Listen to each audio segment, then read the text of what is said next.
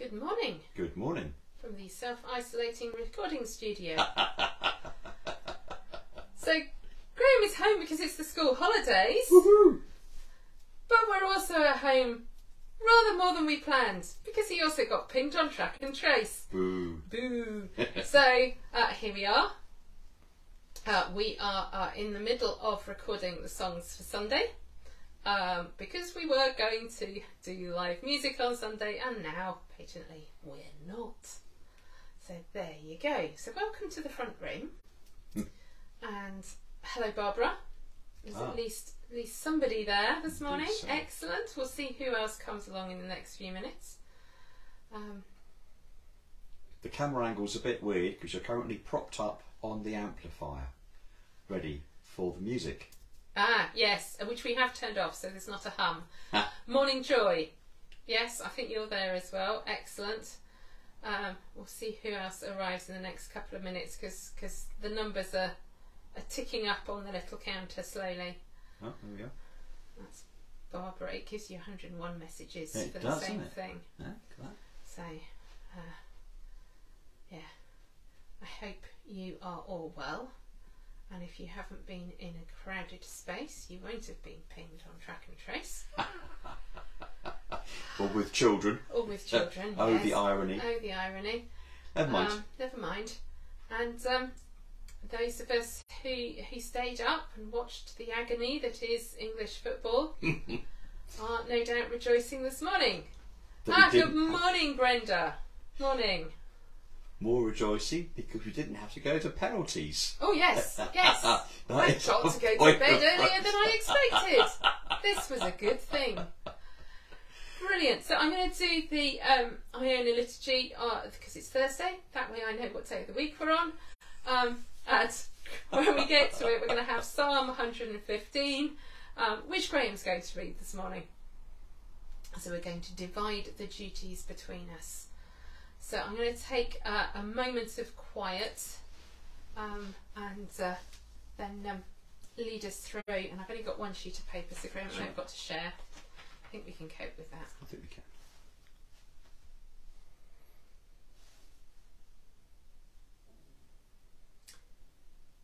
The world belongs to God, the earth and all its people. How good it is, how wonderful to live together in unity. Love and faith come together. Justice and peace join hands. If Christ's disciples keep silent, these stones would shout aloud. Open our lips, O God, and our mouths shall proclaim your praise. And Lord, we do praise you for all the good things that we appreciate in our fairly safe lives. We're aware that we have so many blessings, Lord, that many other people do not have. That we have homes and loving families, many of us. That we can enjoy the freedom of the countryside around us. That whilst we may need to work voluntarily or in employment, we also get time to relax. We know where our next meal is coming from. And we thank you and praise you for all of those gifts. Help us, Lord, to appreciate them. And whilst we recognise in God's presence the gifts he gives us, we also recognise where we fall short. Holy God, maker of all, have mercy on us. Jesus Christ, servant of the poor, have mercy on us. Holy Spirit, breath of life, have mercy on us. And so in silence we confess our faults and admit our frailties.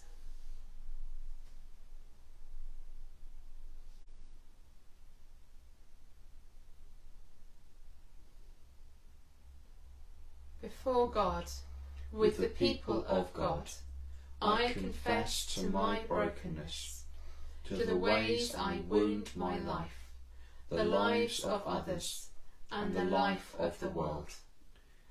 May God forgive us, Christ renew us, and the Spirit enable us to grow in love.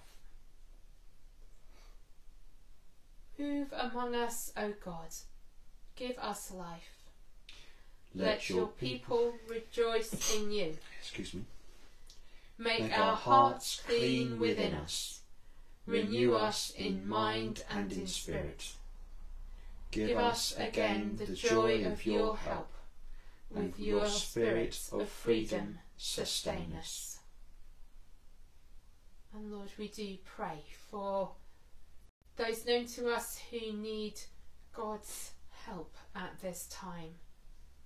And perhaps for those elements of our lives where we are calling upon the Lord for wisdom, for guidance, for strength.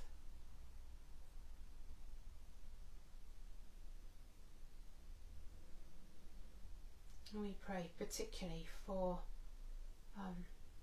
those areas of the world where conflict within and between communities, be they communities of tribe or faith, between countries, where the struggle for power inflicts pain on the struggle to live. Lord, we pray for your peace to be visited upon all those who, through the greed for power and money, inflict pain on others.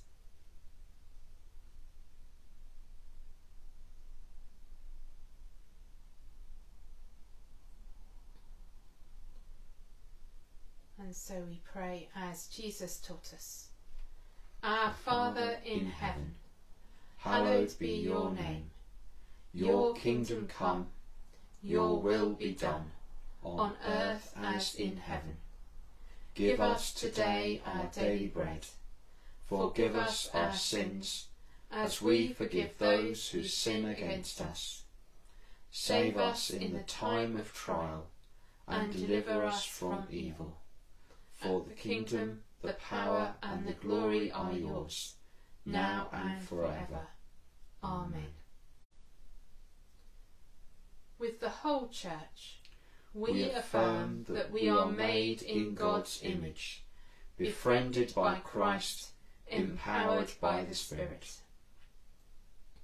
With people everywhere, we affirm God's goodness at the heart of humanity, planted more deeply than all that is wrong.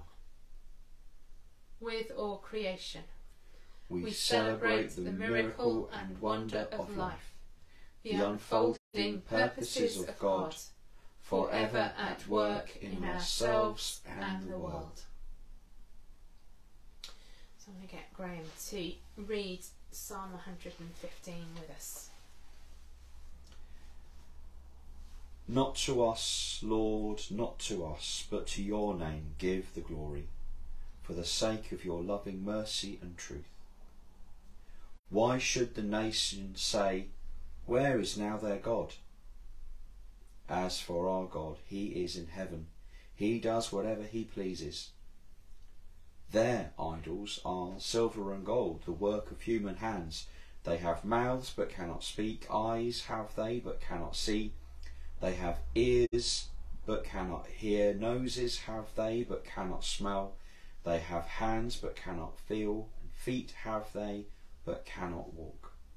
Not a whisper do they make from their throats. Those who make them shall become like them, and so will all who put their trust in them. But you, Israel, put your trust in the Lord. He is their help and their shield. House of Aaron, trust in the Lord. He is their help and their shield. You that fear the Lord, trust in the Lord. He is their help and their shield. The Lord has been mindful of us, and he will bless us. May he bless the house of Israel. May he bless the house of Aaron. May he bless those who fear the Lord, both small and great together. May the Lord increase you more and more, you and your children after you. May you be blessed by the Lord, the maker of heaven and earth. The heavens are the heavens of the Lord, but the earth he has entrusted to his children. The dead do not praise the Lord, nor those gone down into silence, but we will bless the Lord from this time forth, forevermore. Alleluia.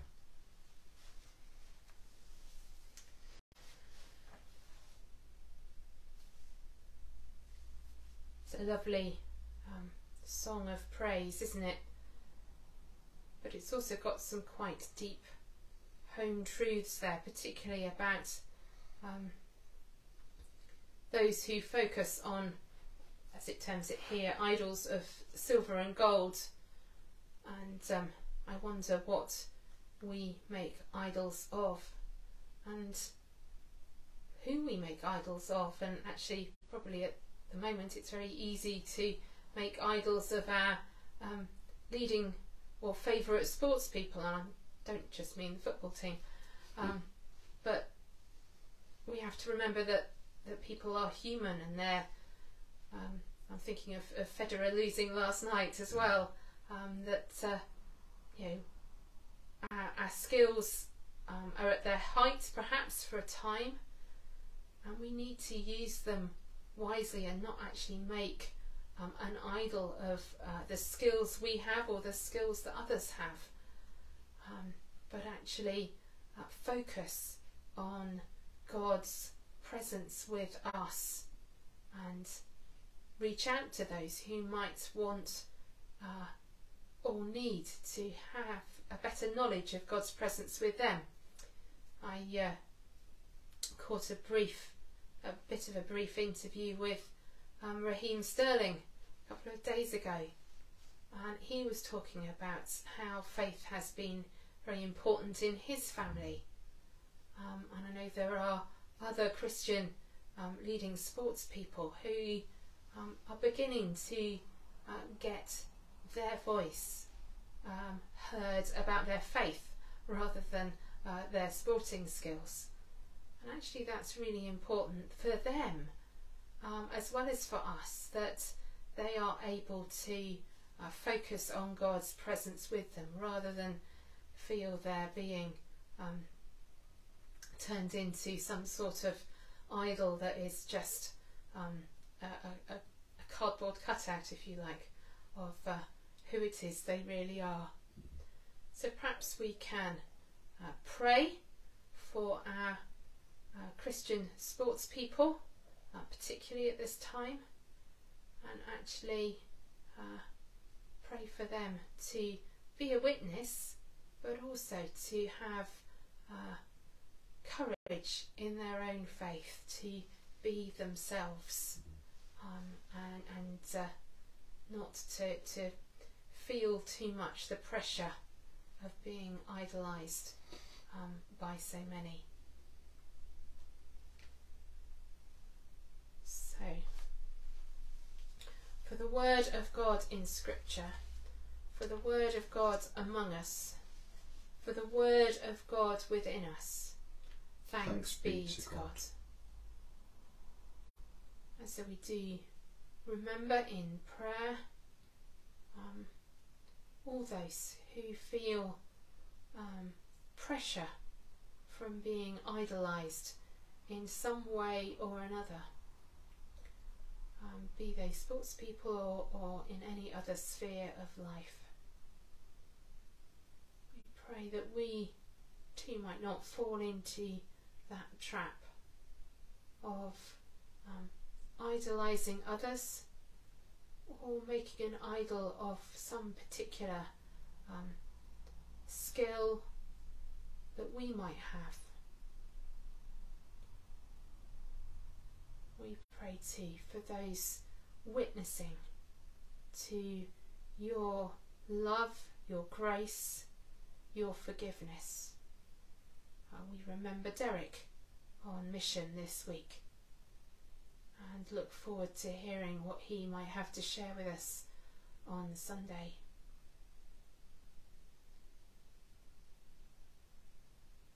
We pray too for the leadership of the world, of this nation in particular, that we might in humility remember that we are blessed with riches, be they financial or in things like scientific research and our ability to access vaccines that give us a measure of freedom. Help us and all people to use their freedoms wisely,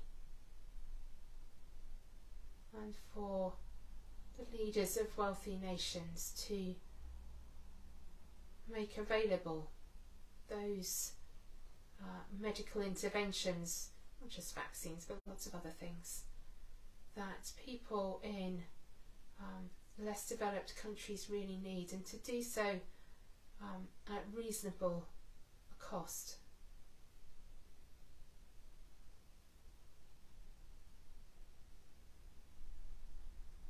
We give thanks for all who care for others.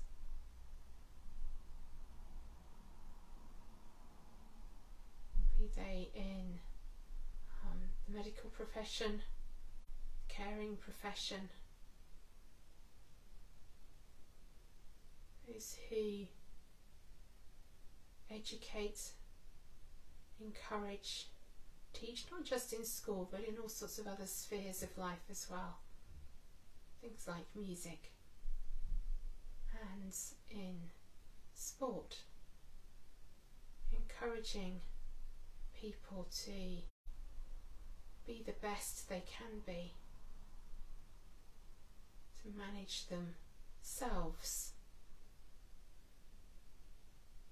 to grow in self-control, as well as the other fruit of the Spirit. We remember also those known to us who have asked for prayer. We remember especially little Noah, Gary, Chris and Pete, Lorraine and Dion, Adrian and Sean, Joan and John, Barbara Ann, Patricia, Molly and Sam, little Ruby, Jeremy, Daniel and Lawrence, Brian and Beryl, Ellen, Julie, Margaret and Norman, Stephen, Anne, Judy. We pray for healing and comfort for each of them.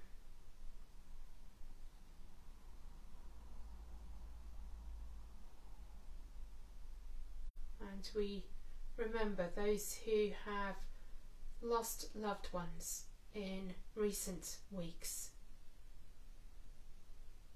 For Liz and her family, for Andrew and Sylvia's family. We pray for Jed, Andrew and the rest of the family, and for another friend of ours called Judy, whose husband died last night.